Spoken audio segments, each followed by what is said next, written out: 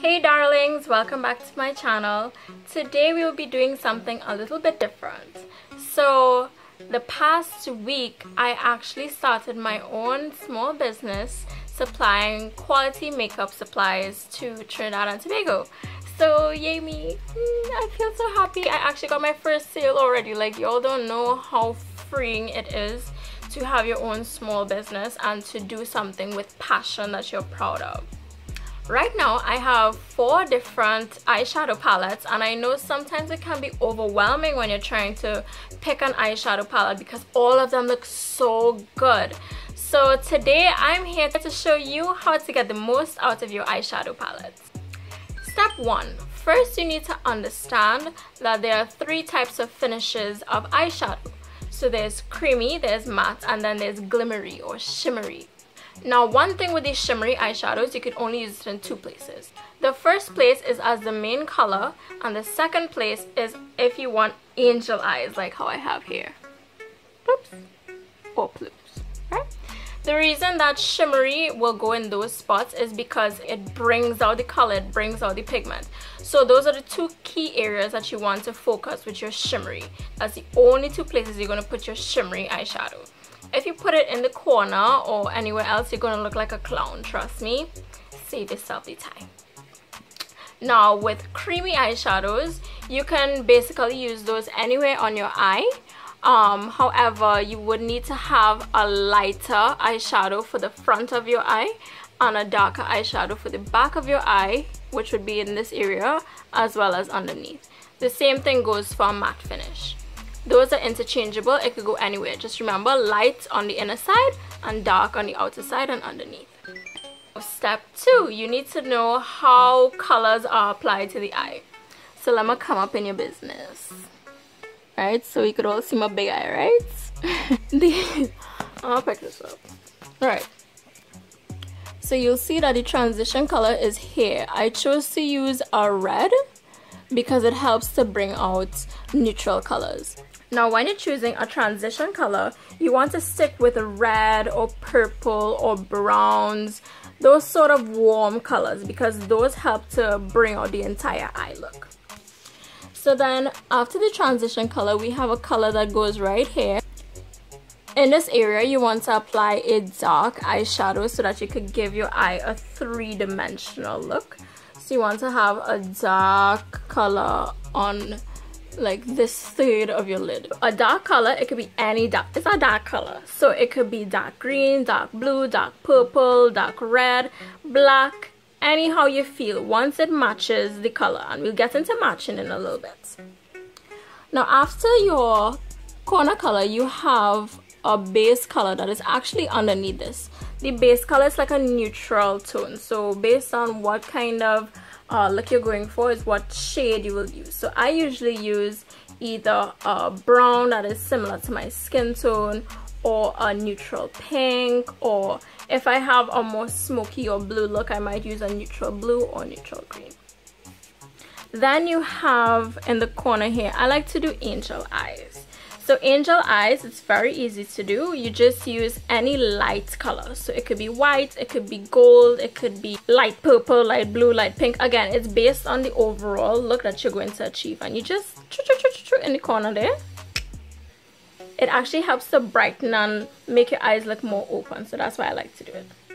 And then you will have your main color, which is in the middle here. Now your main color, I would suggest that it's a shimmery color, as I said before, and you put it there, and by doing that it makes an entire 3D effect. And to close it all together to complete your look, you just put a darker eyeshadow underneath here.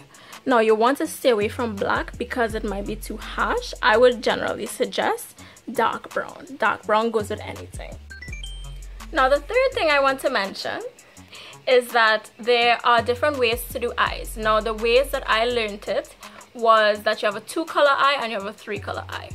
All that simply means is that if it's a 2-color eye, the color that you have in the corner is going to go halfway onto the lid, and then the color that you have in the corner will go halfway onto the lid, and then you blend it together and it will still give you that same 3D effect. It's just that you're going to use 2 colors. The 3-color effect is what I just explained, where you would have your corner color, which would be the dark color, your base, your angel eye, and then on top of the base you would put a little shimmery glimmer, which would more than likely be a highlight of what is underneath. So if I have dark blue in the corner, more than likely I'm going to put a shimmery blue on top. I mean, you could use any color, but again, I would suggest using colors that go together. So that takes me to my fourth point, which is a brief knowledge of the color wheel. So it looks a little bit intimidating, but let me tell you, it's very easy. So you have three primary colors. You all learned this in school. So you have red, blue, yellow, right?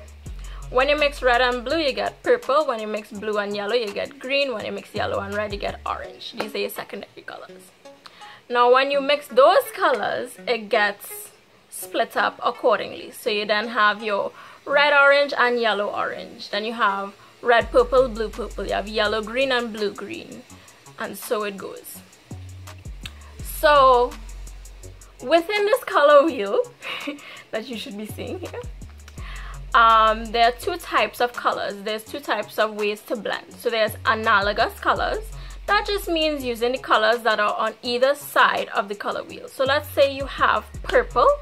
You can either use red or blue, or a combination of both to get a really good eye look.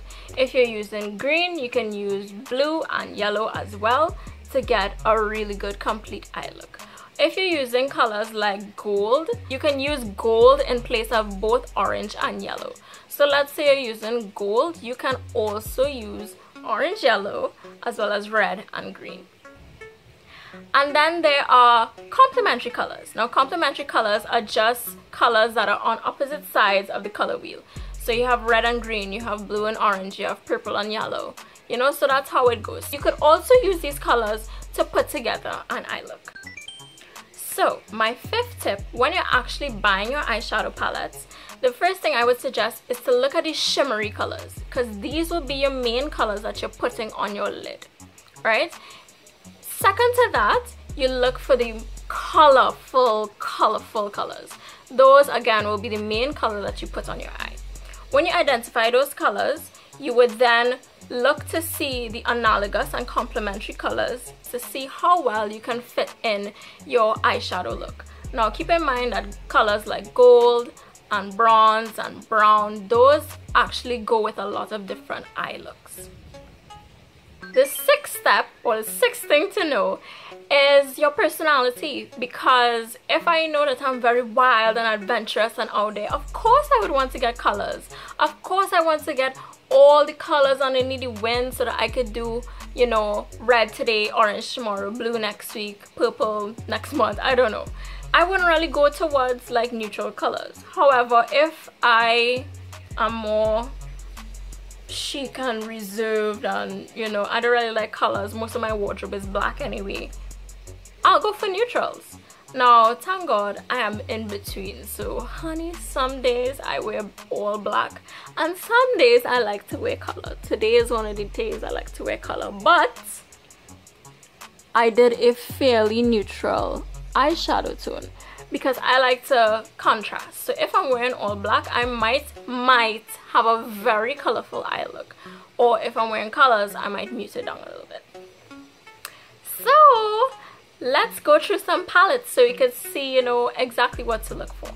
So I'm very brand loyal to BH Cosmetics. I'm real sorry, but they have quality eyeshadows and brushes for a very good price. So I have been very brand loyal to them. This is the very first palette that I bought before, you know, being experienced in the makeup world. So I bought a 120 palette, right? I was like, yes, I'm getting all the colors underneath the sun. It's 120 colors. I would not ever need any other palette again. It was only upon further inspection when I was looking that I saw, hey, there are some colors that I'm probably not going to use because some of these are shimmery, but it's dark. So you will get a very smoky effect, and I don't really wear smoky eyes. So as you can see, my most used colors are the browns, the purples, some whites and gold shimmer, you know, for the highlights around my eyes. So yeah, this is what I bought before I knew anything about anything. Buying based on that is not a really good tactic because you wouldn't guess it, but I could never make a red eyeshadow look with this because there's only one red and it's a very dark red. So at some point I'm going to need another palette. So don't ever buy eyeshadow palettes thinking that you could buy one and only one eyeshadow palette to cover everything. You can't. Sorry. So let's go into the eyeshadow palettes that I actually bought to resell. So this is Summer Lovin. So you can see that there's 1, 2, 3, 4, 5, 6 shimmery colors. So you know immediately those are going to be the main color on your eye. And you see that it has darker colors like these to really go in the corner, and then these neutral tones, right, to go in the middle underneath the main color. So this would be a really good buy for warm tones. Then we have the Desert Oasis, right? This is a 19 color palette, and when you open it up you see that the majority of them are shimmery, and that's really good. So you have 1, 2, 3, 4, 5, 6, 7, 8, 9, 10, 11. The majority of them are shimmery. So now you know that, hey, I could actually come with a blue eye today, a rose eye tomorrow, a more neutral or pinky eye the next day, and you can mix it up because based on what color you use in your corner you could actually change it up. So you could actually have a blue look with the green shadow and then change it up another day with the brown. It'll look completely different, so you can actually switch and interchange to get different looks. I would really recommend this for persons who like more muted looks with a little pop of color. Then we have Brazil palette. This is a 35 color palette, and as you can see there's a lot of colors that are popping. So you could actually use any of these colors as the main color. So you automatically have what, 32 main colors from this. It's very easy to do the 2 color eyeshadow look. Now you would use these colors here mainly at the bottom and at this side as a shadow in the corner, and you can also use the black to slightly get it a little bit dark if it's not as dark as you like. And then you have all of these different colors to choose from to be the main color. So it's a very good buy.